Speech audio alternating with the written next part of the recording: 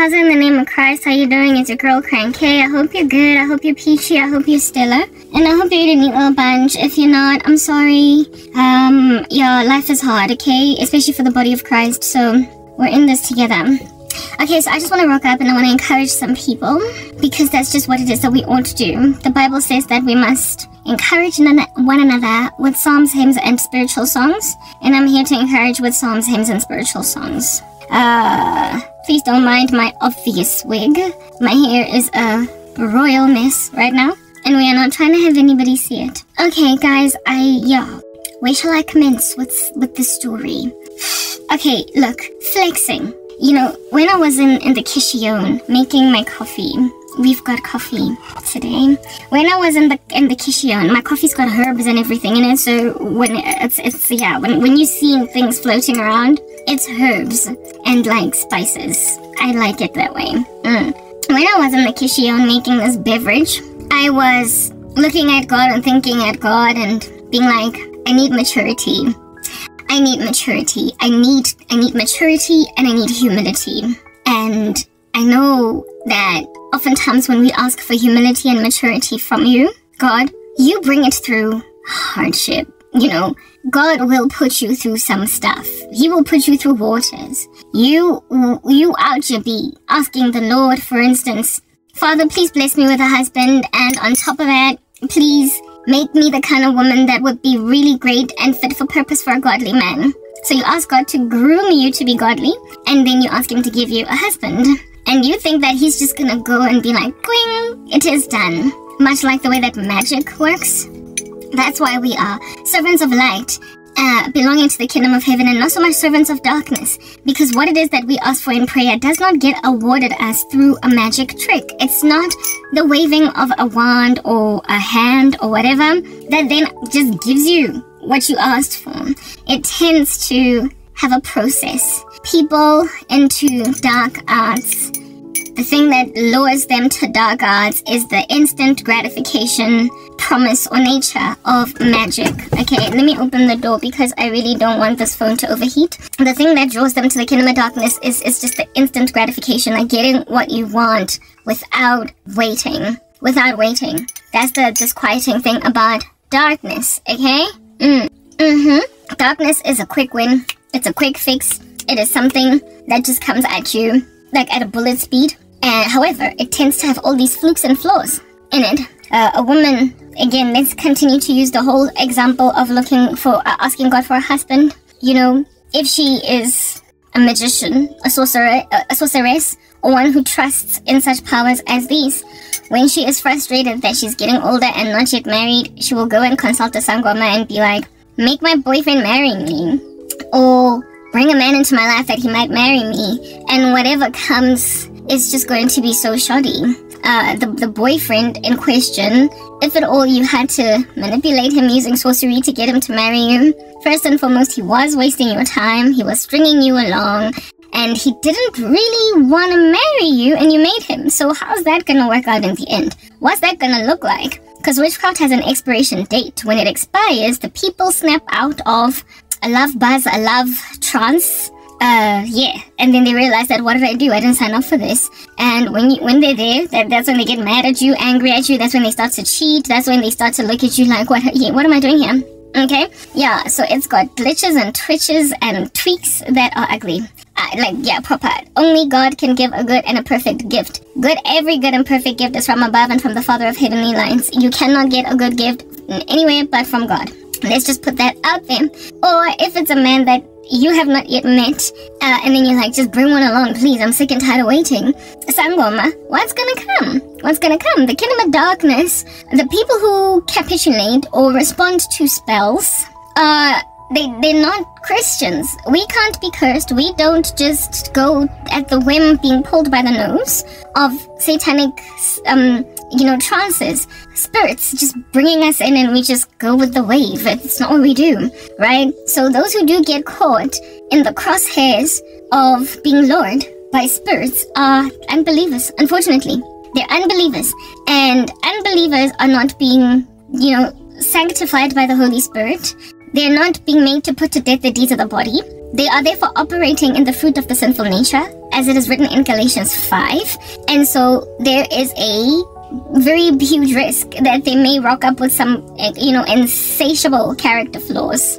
Frankly, insurmountable, unsurvivable, insufferable, and uneducated. Character flaws that are going to be the bane of your existence. You are luring to yourself a person that could not resist witchcraft. They could not resist the devil that he might flee from him. A person that was just taken by the tsunami of sorcery, meaning that not only can you bewitch him, but everybody else can. And so your husband is essentially up for grabs. Your new boyfriend that's going to finally propose is now up for grabs by anyone that has got more powerful witchcraft than either you or your sangoma, right? Because that's how the kingdom of darkness works. It's rank. So if somebody that has more rank than your sangoma or you, depending on who is the practitioner in question, if you're self-practicing, then it would be you. Yeah. If somebody with greater rank pulls this man by the nose, he will just stop looking at you. So you've got a basically unstable boyfriend / gonna be husband one day that could slip through the cracks of your fingertips, and you therefore be left high and dry after a season of being excited that a husband came along. Not only that, there are the possibilities of flaws, just heinous flaws in character, because they are not in Christ. And when a person is not in Christ, there is no explaining or understanding what under heaven they could do, how they could act on you. It's written in God's word that the human heart is deceitful above all things and desperately wicked. Who can know it? So you don't know what this guy can do, and if he has no Holy Spirit to bridle the deeds of the body, you're bringing not only a noosable guy, he is a tetherable guy, a dude that can be brought in with a noose or a tether, and anybody can just twist and turn from by every wind of doctrine, or every wind of witchcraft. This guy is takeable with spirits, so anyone can take him. That's the first risk. And secondly, not saved, so character flaws, and he's not going to therefore have an incentive to love you the way that Christ loved the church. And when witchcraft expires, he could also then snap out of it and be like, but I don't even like you. Instant gratification produces what would be the tantamount of a botched outcome, botched jobs. It brings a situation on board that starts to grow fur and fangs and a tail. It mutates. It starts to look kind of alien. It has problems. The gifts of the devil always have a future cancer on it. There is a tumor in the provision of Satan. There is always a tumor, and it tends to be malignant. It is never benign, and it also metastasizes at record speeds.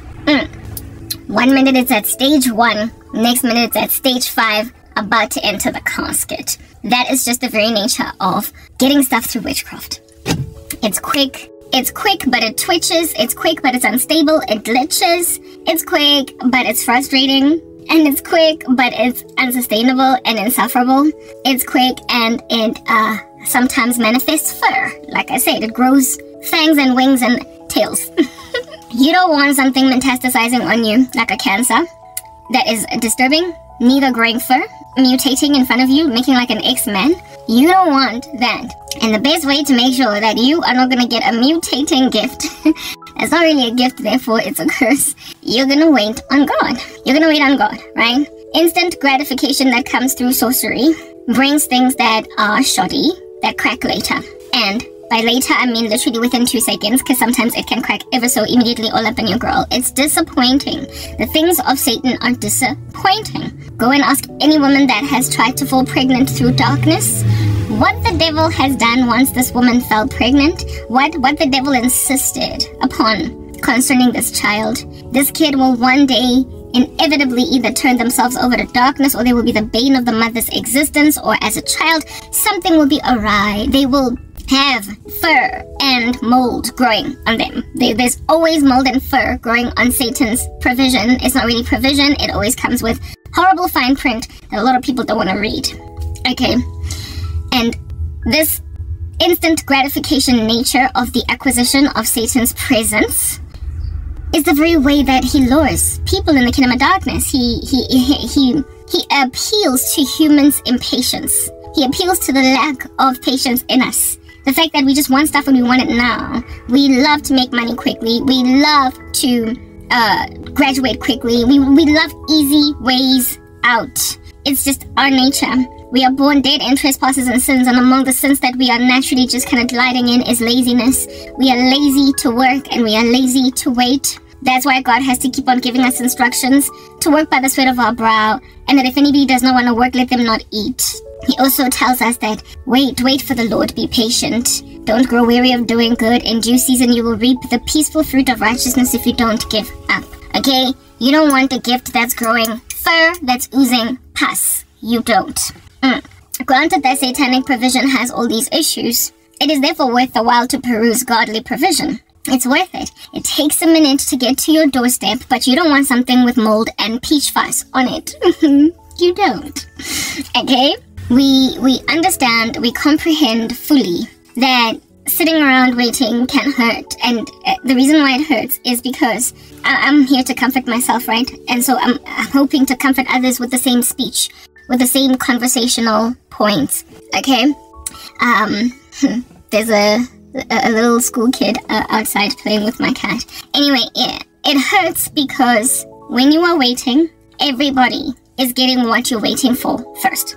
When you are waiting, everybody's getting the job first. When you are waiting, everybody's getting the husband or the wife first. When you are waiting, everybody is getting the business success, the big break first. When you are waiting, you get my point. You appear in the run-up to the acquisition of what it is that you waited for to be just passed up, and so tend to also be generally underestimated because of you having not gotten to where everybody else is getting to. When you are waiting, everybody runs past you, and that hurts because the people that run past you, right, that you are waiting, that you are waiting in front of, tend to be your peers.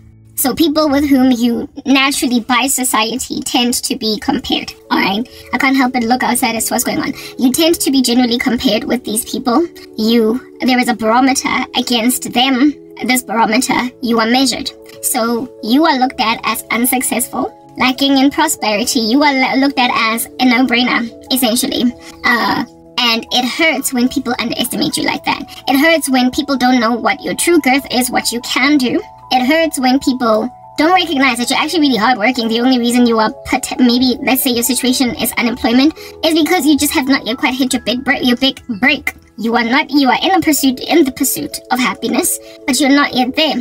And in the run-up to, in this interim phase, from point 1 to Z, yeah, people are just flying right by your nose. They are soaring like birds, and people are comparing you to them, and this therefore makes you feel small. You feel belittled, you feel microscopic, infinitesimal, you feel like an exaggerated failure. And so for those reasons, you are in a lot of pain. Not only do you feel behind in comparison to everybody else, but people see it fit to also make it clear that you are behind in comparison to everybody else. Like, they just keep reminding you of stuff that, frankly, you already know. Not only is everybody gliding right by your nose, flying, soaring, speedboating past you, sometimes they are malicious too. That's why waiting hurts, right? Sometimes they're malicious. Sometimes they are mean about it. Sometimes they make it clear that I'm here and you're not there. My husband is better than yours, or I have a husband at all, or I have a career better than yours, or I have a career at all. Yeah, you get some petty people on the earth roaming around in these streets that will slather you with that. They will throw it in your face that they are better off than you because they've been competing with you since you were just 2 years old. And as you got older, when then they got first what it is that you wanted to, they will slap you with it. They will clobber you with it. They will slather it on your face like Vaseline on the face of an African child going to school from mama. They will put it all up in your grill and make it evident that you're not where they're at. They might be subtle with it because they're not those outwardly heinous meanies, or they might be just over it because they don't care to protect your feelings. The worst ones are the ones that are subtle, the ones that are not making it clear that I am flexing and I'm boasting and I am showing you that I am bigger than you. The worst are those. It's easier to take in your stride the person that's like, whatever, Karabo, you ain't got a husband. Nobody loves you. You look at them on some goodness, you're mean and you're petty. Just by mere virtue of them having that character flaw, you sometimes feel okay about the situation because it takes a horrible, wretched character in a person to gloat over that which a person doesn't have. So when this person is like a bit of a Penina in the Bible, outwardly just mocking Hannah, it hurts, but it's like, you're mean. That character flaw is the reason why I'm bigger than you. I'm better than you because I'm not mean to you. And on top of that, things never end well for people like you. You know, you're the ones that laugh first, literally too soon, and then somebody else walks up in the picture later and laughs last.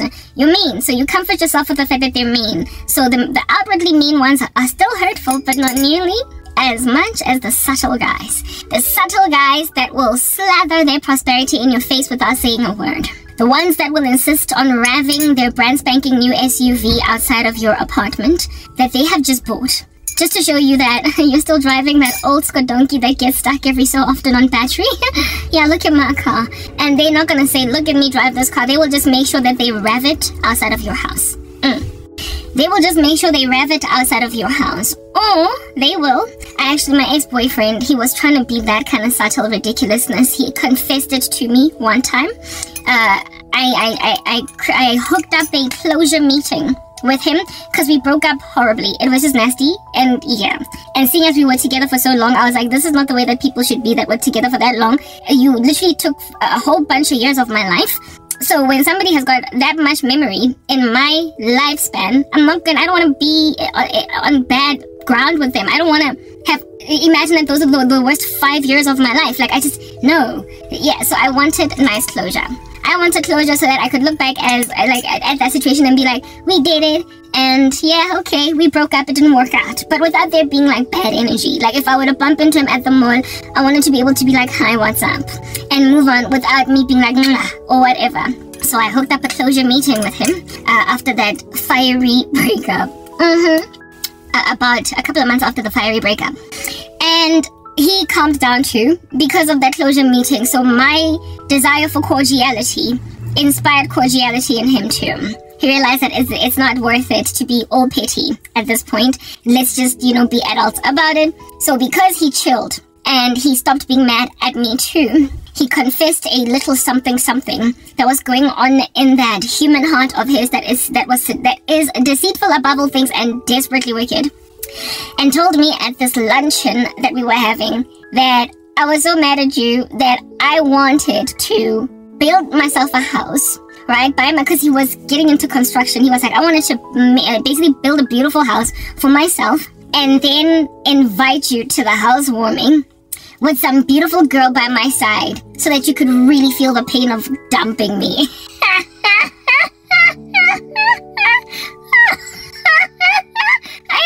To this guy literally tell me what he was planning on doing to make me feel like trash.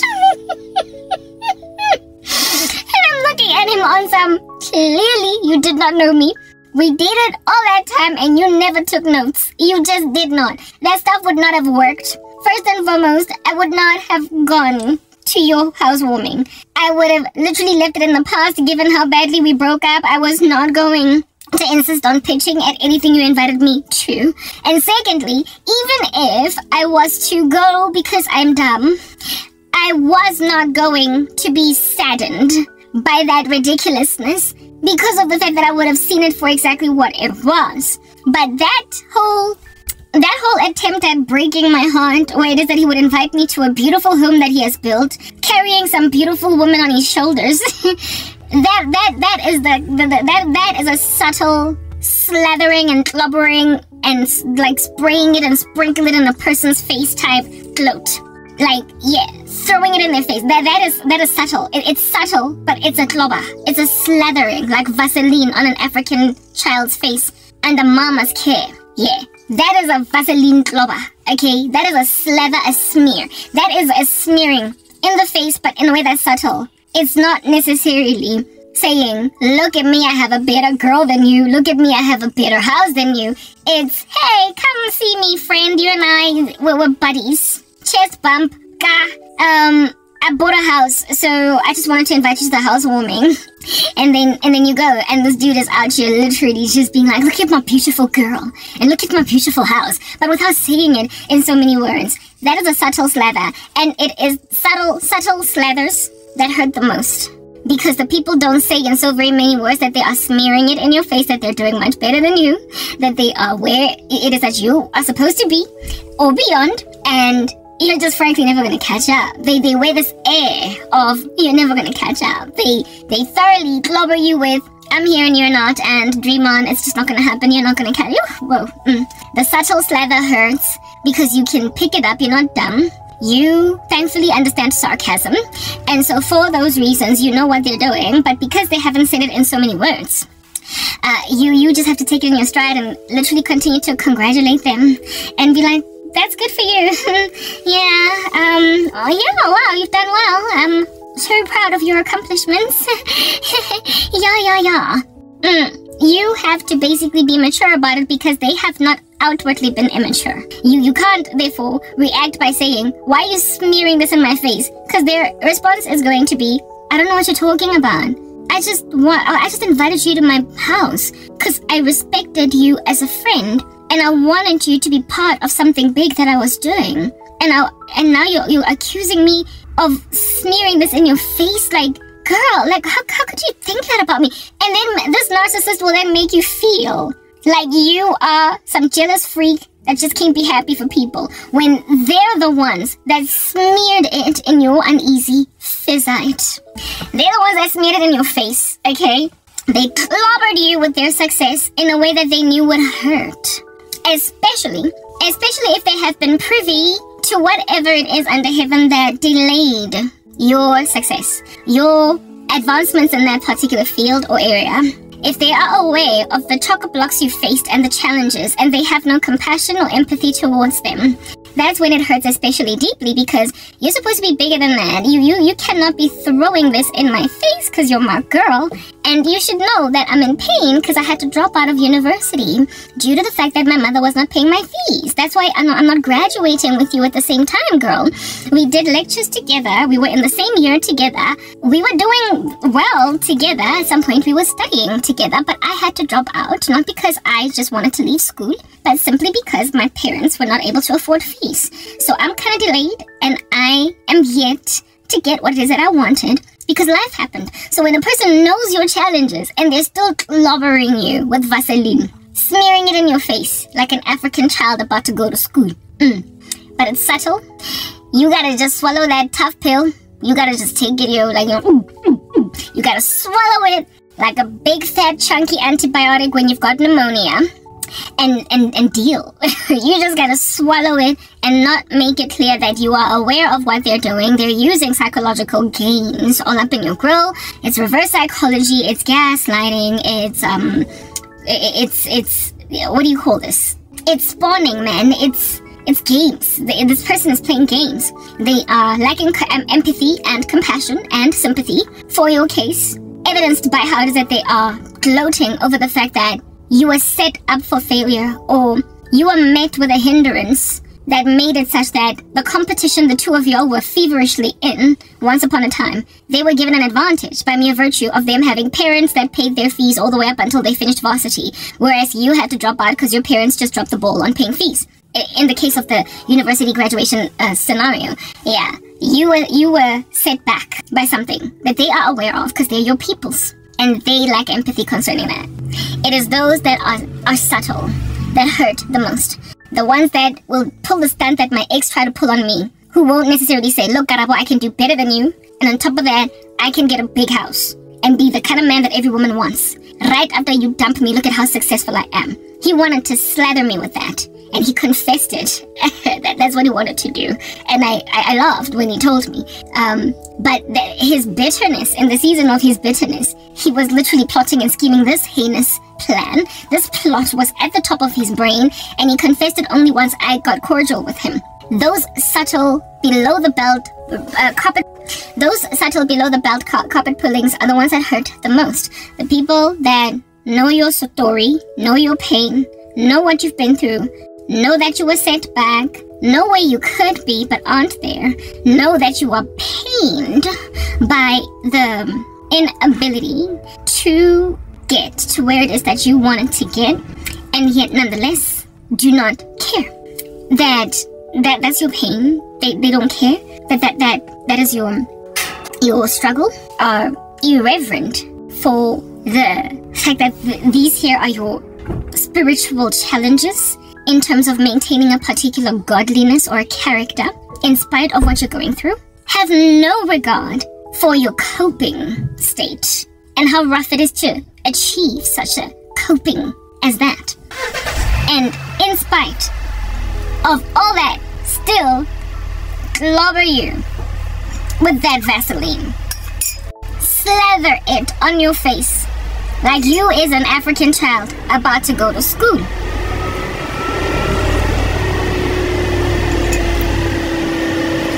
Dealing with an African mama that ain't got no respect for the fact that your peers in school don't like, that tease you for shining like that. Okay, cool beans and bananas. Yeah, the subtle guys are the worst. And the subtle guys are the ones that encircle my particular life. That Claire better go with the car that goes. Okay, those insensitive ones that slather you subtly, not so much revving their car outside of your apartment so you can see that, me, I got a better car than yours, I just bought it. You and your sedan that keeps on choking up with exhaust fumes every time you start it. Yeah, I got a car that's better than yours. They hurt, but it's much easier to take them in your stride because you can always comfort yourself in the fact that, but your character is flawed. You are like Penina mocking Hannah.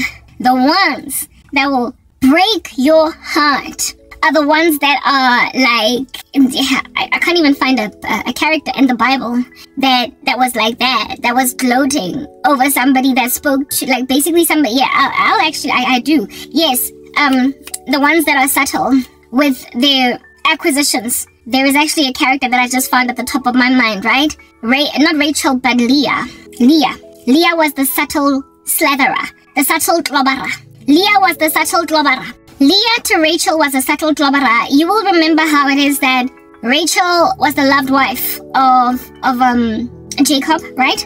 Leah was the trick wife. She was the one that was given him via trickery through the dad of the girls. So she was not beloved, not that much anyway, by Jacob. And Leah envied therefore her sister Rachel for those reasons. And she, because of the fact that her husband did not love her the most, God opened her womb. Leah, that is, first. So God blessed Leah first with children because it was comforting to her to at least be able to bear children for this man. And Rachel's womb was closed for the sake of Leah feeling kind of left out of the party. So God had Leah's back in that regard by giving her that favor. But Leah was not necessarily appreciative of it because at the end of the day, she was still not the loved wife. And what she then did was essentially mock Rachel with her fertility and her children, but without saying that you're infertile. You know how Penina was outwardly to Hannah, like, you're infertile, you can't have babies, like there's nothing to write home about with you, you're half a woman, you're barely a woman, you're a quarter of a woman, because you can't have babies. That was Penina. She was below the belt and revving a car outside of an apartment of a person whose car chokes up some crazy colored exhaust fumes. Rachel, however, was the subtle person that invites you to a housewarming with a better girlfriend by the side, basically gloating and globbering you in the face, however, not saying it in so many words. And if you raise it, you are going to look petty and jealous. As Rachel, you're going to look, when you raise the fact that you know that this person is pulling that stunt all up in your grill, your awareness of it, they're going to deny it. They're going to gaslight the living daylights out of you. They're going to be like, I don't know what you're talking about. What makes you think I'm like that? I'm not that kind of girl. Like, how could you? I just wanted you to be part of my life. Yeah, the subtle people that'll gas you into thinking that you're so jealous that you can't be happy for a person that's trying to show you their happy life. Leah was like that. You will recall the story in the Bible with the mandrakes, the sons mandrakes, how it is that Leah refused to give Rachel mandrakes because they were her sons' mandrakes. You want to take my son's mandrakes. I don't want you taking my son's mandrakes. She didn't say, I got sons, I got kids, and you ain't got jack. She was just making it clear that I have a son and he got mandrakes, and you be trying to take my son's mandrakes. No. She is saying you ain't got sons to have mandrakes. She was saying you ain't got sons to have mandrakes in the first place. And on top of that, I believe by did Rachel already have... No. Look, did Rachel already have Joseph by then with the son's mandrakes issue? I can't recall. I don't think so. And Leah was just out here basically refusing to give her sister or share with her sister or be cordial with her sister. Something that really and truly... Nobody would miss these mandrakes if at all you split them in 3 or 2 between people. Yeah, but Leah made it a big thing that was not even a big thing, and Rachel could tell that this was because Leah is literally coming at her because her husband loves her more. Her husband loves her more. Jacob loves Rachel more. And Leah, in her jealousy, acted in ways so as to use what are her acquisitions, what she had, that Rachel didn't have, to make Rachel feel like trash. I got a son with some mandrakes, you ain't. So please, she didn't say it in so many words, that your infertility makes you half a woman, the way that Penina did. But she hinted to Rachel that your infertility makes you half a woman. And what did Rachel do? She was sad. She lamented, she complained, she was crying. And frankly, I believe that's what caused the Lord in the scriptures to, remember Rachel. And then Rachel became with child. She knew her husband Jacob and then was with child. God remembered Rachel because Leah got to a point where, okay girl, I gave you fertility first to have mercy on the fact that you're not the most beloved of your husband, but you don't get to just make your sister wife / sister at all life a living nightmare. God has a way about, ultimately rewarding breakthrough to the individual in question that just keeps on getting either overtly mocked for not having something or subtly mocked. Both hurt, but the subtle mockery hurts the most because you can't even complain without looking like a jealous freak. You cannot complain without looking like a jealous freak. And that's why it hurts, because you gotta swallow that pill like a big giant antibiotic when you've got pneumonia. You gotta just swallow it. If you don't swallow it, you will be given character flaws that don't belong to you. They will call you jealous. They will take an opportunity to essentially call you bitter for not having anything. And I'm here to try and encourage Rachels of these streets, people who are waiting, do you understand? Penhanas of these streets that either have got overt mockers or covert mockers. People who have got people on a rooftop out here slapping them with everything they got while they don't got jabbed. And also those that are doing it in a subtle fashion. Both hurt, the one however more than the other. But I want to help the waiting, right? The waiting, those who are waiting on Jesus, because I'm one. I am a classic case of delayed gratification to the nth degree, climbing Mount Everest and coming back down again, and still you ain't got your answered prayer. I am a textbook case of hope deferred makes the heart sick, and a longing fulfilled is a tree of life, but I'm yet to have a tree of life. I came to Jesus Christ at the age of 26 and a half, going on 27, and I sought the Lord's face for a husband. Then, I, at the time of redemption, had a whole thriving career that was doing well, and I was bound for big things. And at the age of 30, 29 going on 30, I lost my career, and 10 years later I would still be unemployed. 13 years from the time that I asked for a husband, so as soon as I came to Christ at 26 and a half, I'm still single. I don't have children, I don't have a husband, and I don't have a career. Well, not so much where it is that I want to be, because I just got a job. You guys know that, right? I have been highlighting it. But I lost a very thriving, prosperous career. And so, like I said, I am a textbook case of delayed gratification going up and down Mount Everest, and at the bottom, after enduring all that, with your toes even having to be cut off, because you endured shock syndrome from climbing up a freezing mountain. With you having had certain things of yours amputated, you are still waiting. You are still waiting. 13 years waiting for a husband, and 10 years waiting for breakthrough deliverance from persecution. And it's still dry. And I have had my fair share of either Penina, outward mockery of the fact that you ain't got check, you don't have a husband, you don't have money, you don't have a job, you don't have I've had the guy revving his new SUV outside of my house while I'm still driving my plumes of smoke sedan, because it keeps on emitting plumes of smoke.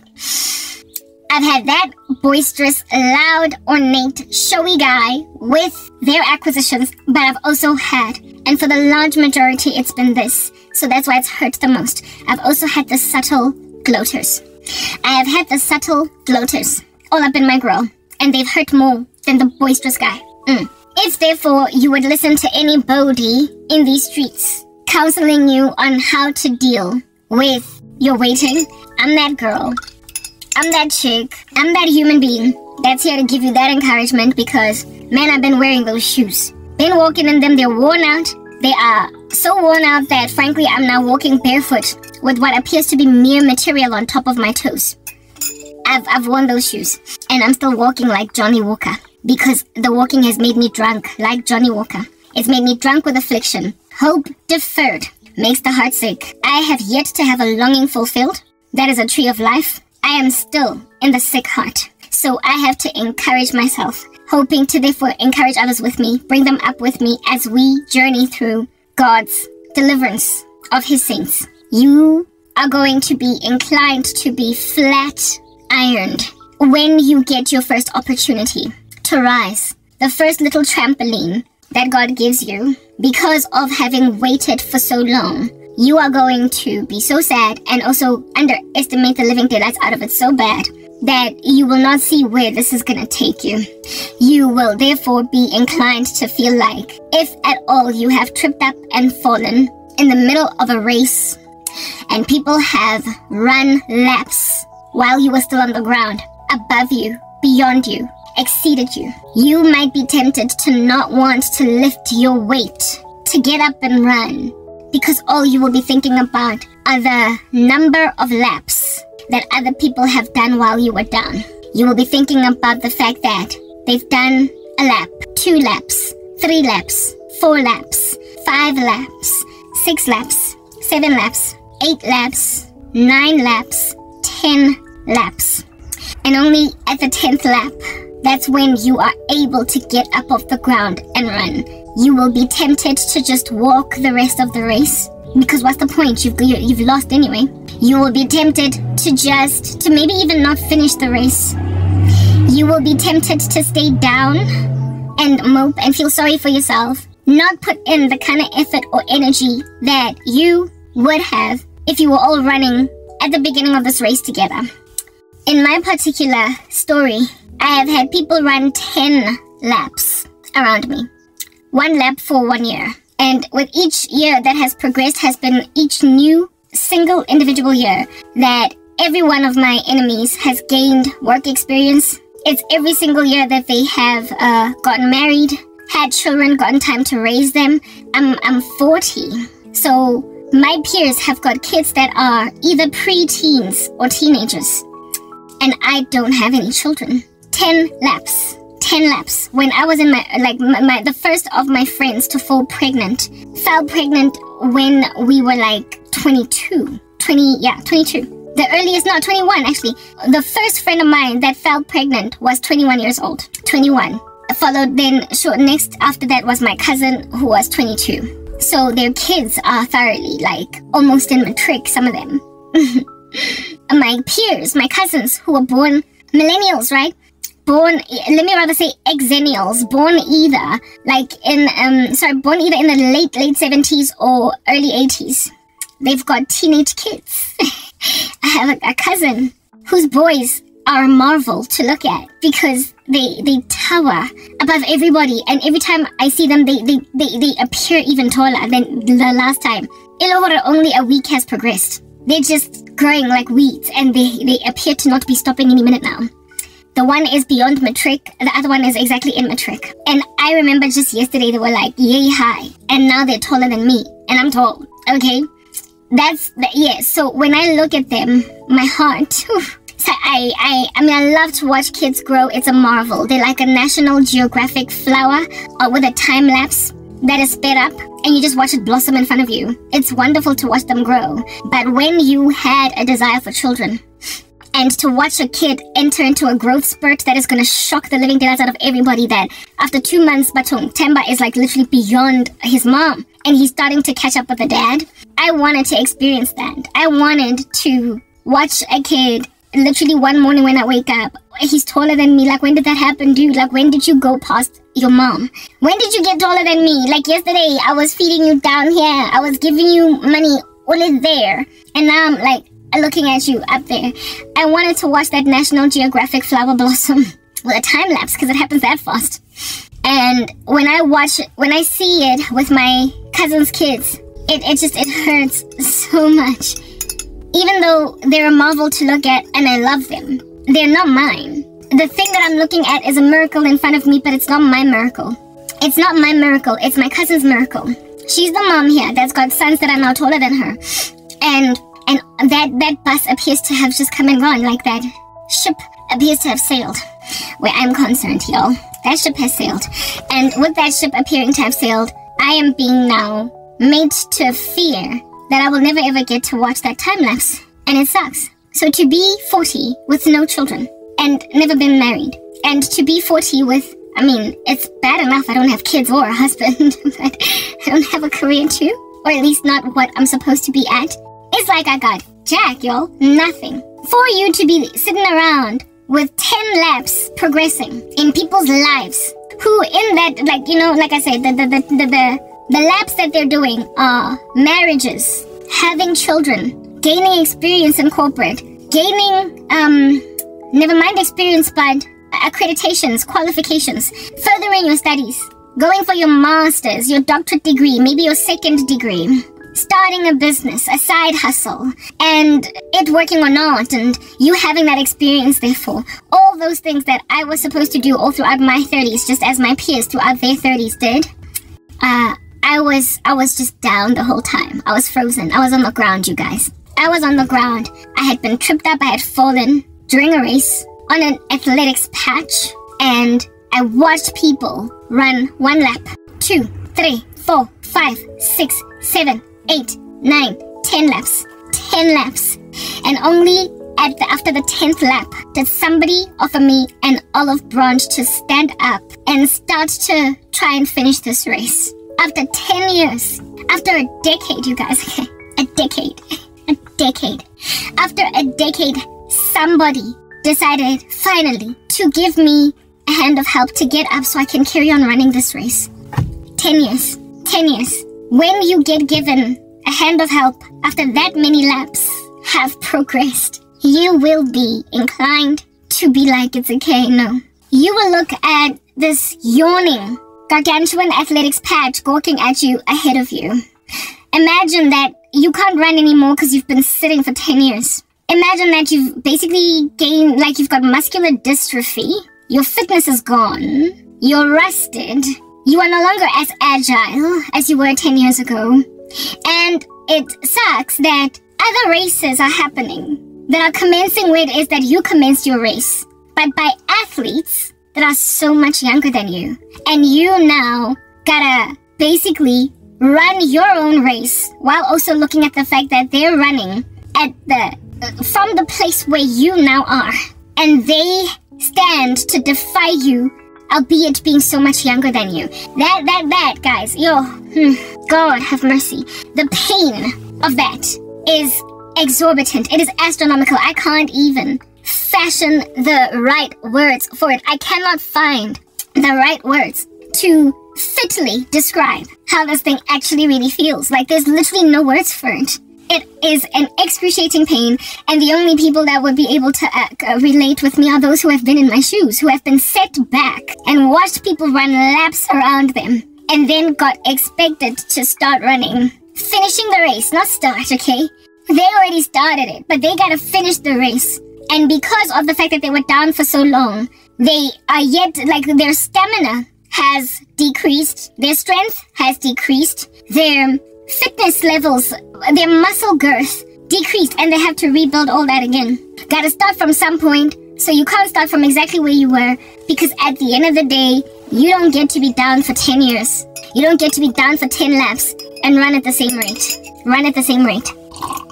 You don't get to be down for that long and maintain the same rate, okay?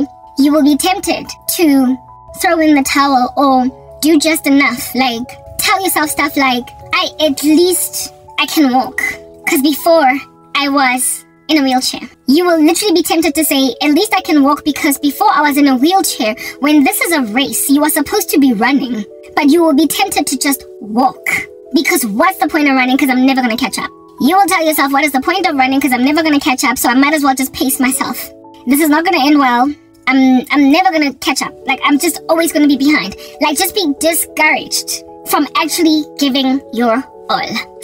But Jesus says in his word, through Paul, that 1 Corinthians 10:31. It's Paul, right? Who wrote the book of Corinthians? Stand corrected. But I think it's Paul. He says, whatever you do, whether you eat, whether you drink, do it all for the glory of God. It's also written in God's word that whenever you work, you must work heartily as unto the Lord. Not so much for man. You are working heartily as unto the Lord and not for man.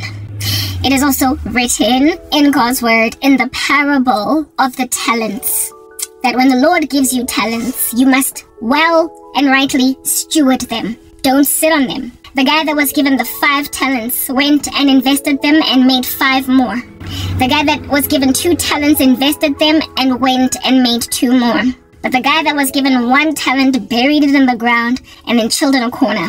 When the master rocked up and was like, what have you done with your talents? The dude with the 5 talents was like, I've made 5 more. The dude with the 2 talents was like, I've made 2 more. And the dude with the 1 talent gave some tall excuse about how it is that I know you're a hard task master and that you sow where you have reaped, etc. So I stand corrected as to the terminology over there.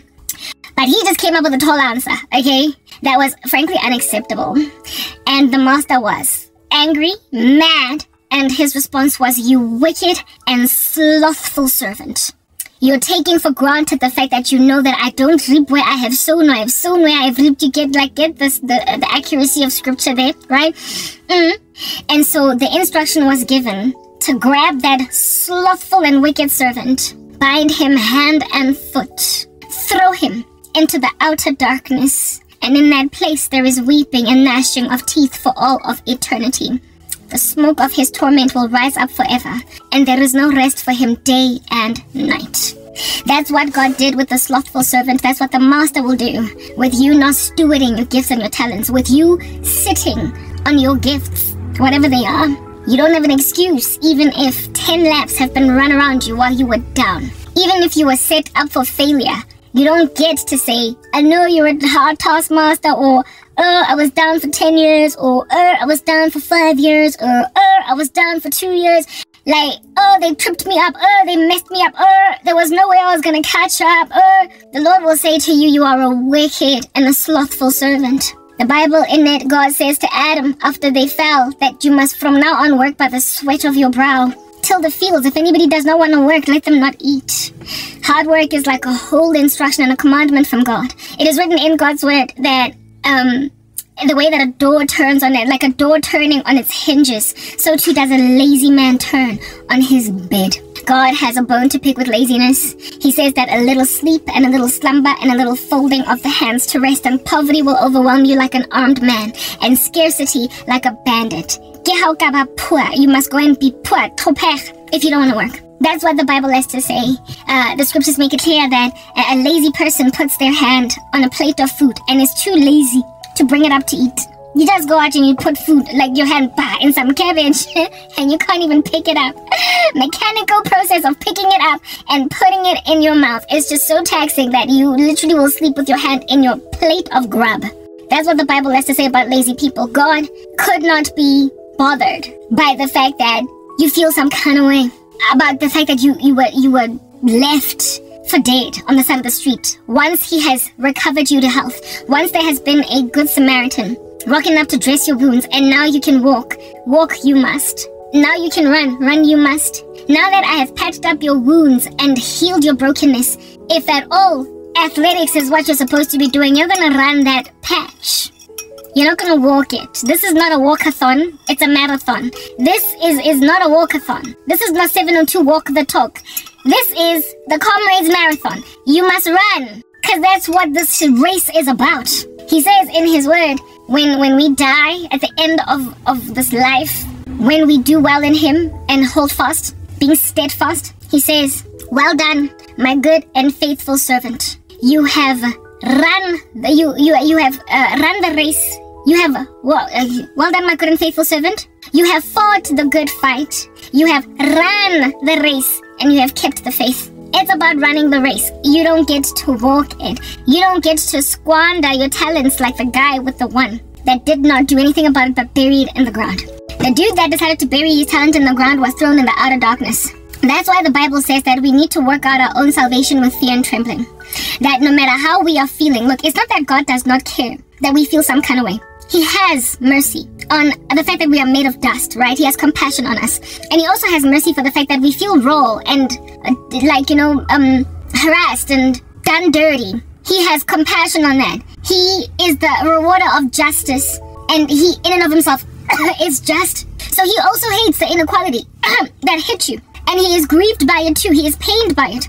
And it is his benevolence for us, his omnibenevolence for us, that ought to therefore make us recognize that because he is just and because he has mercy and compassion on your heartbroken state over the fact that you were done dirty, he will therefore then necessarily in his benevolence reward you with justice. He will bring comeuppance to your enemies, but you have to trust him. He knows that you are raw about having been set back, but he has given you instructions as to how to be as a Christian. So you don't get to just merely throw in the towel. It's not about how you start, it's about how you finish. You don't get to merely just throw in the towel because they did you dirty, so now you're gonna just walk lackadaisically like you're walking in the park. The rest of the race, you know, God does not say, "Well done, my good and faithful servant. You have fought the good fight. You have walked the race. You have kept the faith." It's you have run it. Do you understand? So he has understanding and therefore compassion on your raw pain and your disquiet, your righteous indignation about what's been done to you. He gets it. But it's written in God's word that vengeance is of the Lord. It is for the Lord to repay. It is for him to recompense. He is the one that brings comeuppance to your enemies. He is the one that prepares a table for you in the presence of your enemies. He is the one that sets a standard above the devil, even though the enemy comes at you like a flood. He. You know, it's all about his work that he completes, that he begins. So therefore, it is not for us to take matters into our own hands, leading on our own understanding, and drop the ball. Drop the ball. How can I even better describe this? When I was in primary school, there was a story, this very motivational story that our Afrikaans teacher told us of, in order to encourage us to keep working hard even when we don't feel like it anymore. Okay? Shout out to Mrs. Beerkus in Standard 5, Winchester Ridge Primary School, telling us the story. Okay?